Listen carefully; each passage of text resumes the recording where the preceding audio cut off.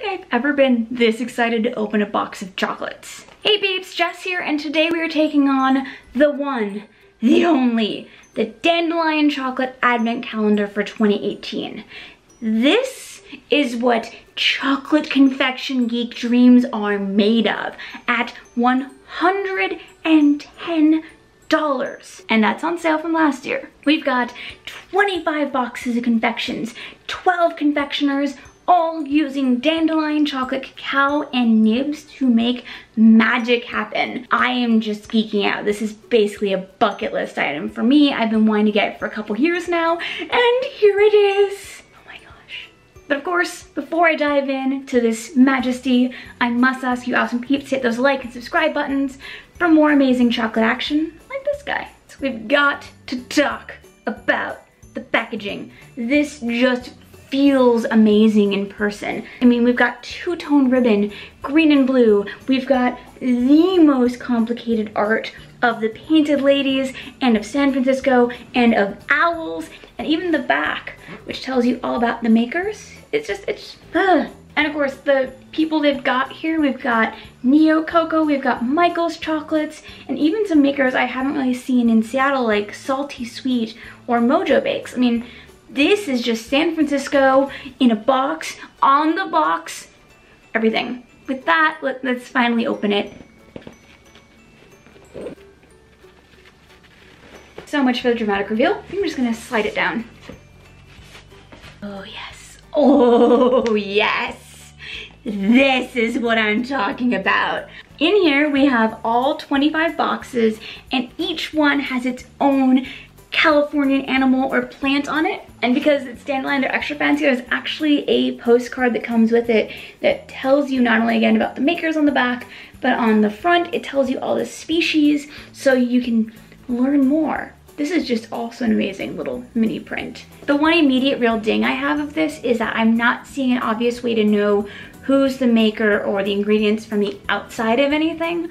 So if you're someone with allergies, I would definitely have someone else open the boxes for you, or at least I wonder if Dandelion has the information online, because I mean, I know who the makers are, but I can't tell any kind of allergies just from looking at the box. So we'll be doing maybe 5 or so you get an idea of what's in the box. After about 5 pieces of chocolate, your palate just goes away. It's useless. With that, let's dive in.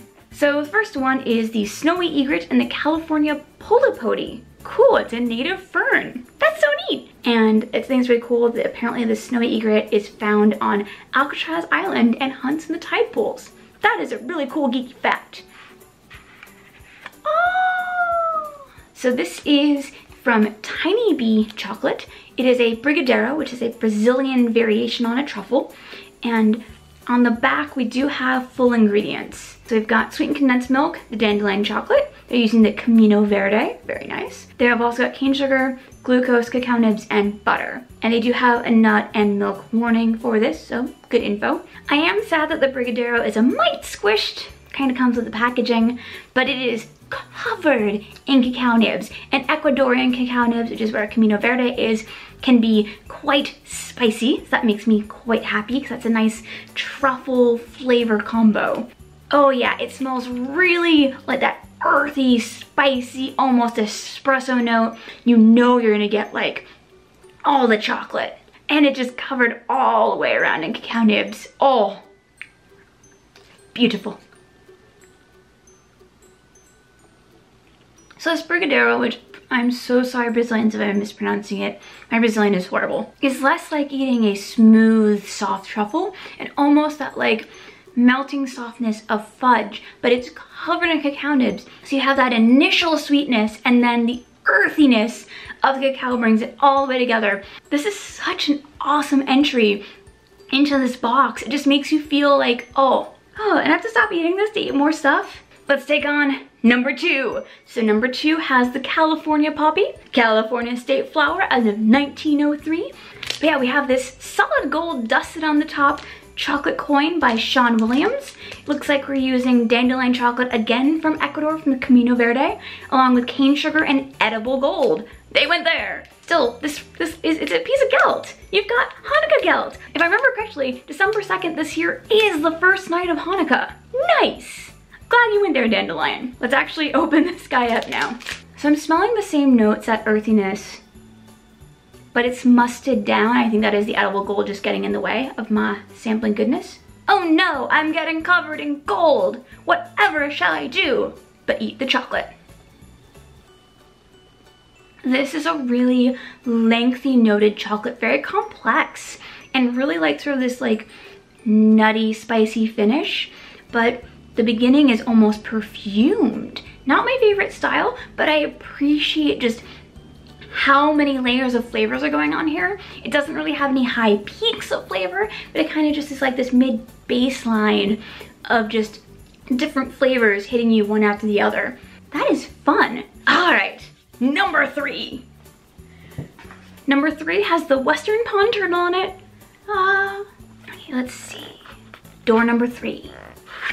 All right, so I'm gonna skip this guy, sadly, because number 3 is from Michael's Chocolates. I just got to try them at the Northwest Chocolate Festival, and they are the nicest peeps, but I am skipping it because it's a hazelnut praline, and I'm still reactive from my allergy shot, and I'm allergic to hazelnuts. So, boo. My frustrations of the world aside, there is more chocolate. Number 4 is all about koi on the front, and I love that there's information here about the 1984 World's Fair. Ooh! I'm excited about this because it says it's from Salty Sweet, and it's chocolate covered caramel coated crunch. And what I think this is gonna be is a riff on matzo crack, which is a really bad name I use for caramelized matzo crunch. It is really covered in caramel, or maybe even a toffee with this density. Okay, oh yes, and it's matzo. Yes, we're going for the Hanukkah theme.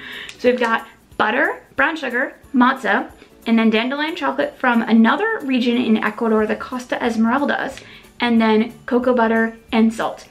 And they do have a milk and wheat warning for this guy because duh. Oh, this is just a pretty bite right here. And it's just loaded in sea salt, and it's a flake salt. Oh, thank goodness. Flake salts dissolve on the tongue longer. So like think Maldon, think Fleur de Sel, think things that are going to have a lingering salt finish, which you need with this much sugar involved. And the matzo should give us a little nice bit of crunch. So it is really more like eating a hard toffee than a caramel. We'll think about that sweetness of caramel. And it's got this lovely burnt sugar note, and the dark chocolate ones are really nice rounding note, and then you end with the salt and still a little molasses flavor. This could be the start of a beautiful matzo friendship. Number 5, we're looking at something called the Dudleya, named after Stanford University's first botany department lead. Very nice. And these are a type of succulent. Fancy. Let's see what's in here. Ah, another one I have to skip. This is from Jade Chocolates. It's an espresso tile, can't do coffee, with a speculoos cookie. So that is my unboxing and preview of the Dandelion Chocolate 2018 Advent Calendar. Who do I think this is for? Me! Joke aside, this is for bucket list level dessert geeks, confection geeks. It felt like a really good introduction to how all these makers think about confection. I personally felt it was totally worth the $110 price tag based on what I saw alone.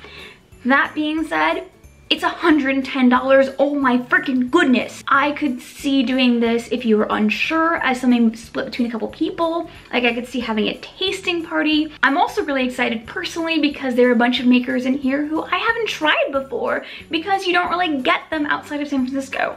So yeah, like I said, this is really for me, and I kind of want to get it next year already, and budgeting this is gonna be fun.